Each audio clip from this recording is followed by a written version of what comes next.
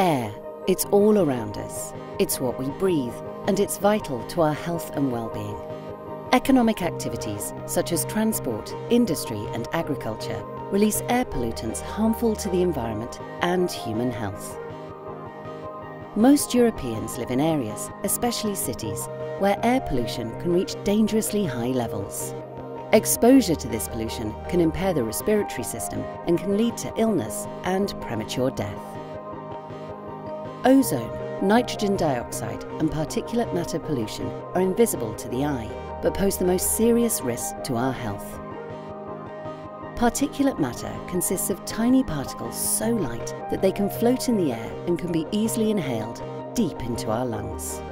They pose the gravest risk to our health, contributing to more than 400,000 premature deaths in Europe each year because of air pollution.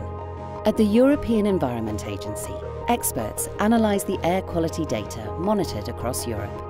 This data feeds into assessments to help decision makers across Europe formulate better policies and rules to deal with the problem. The EU has put in place laws and standards to ensure cleaner air and taken action to tackle pollution sources such as transport and energy generation. Many cities are also introducing limits to cars on the road while investing in public transport and cycling lanes.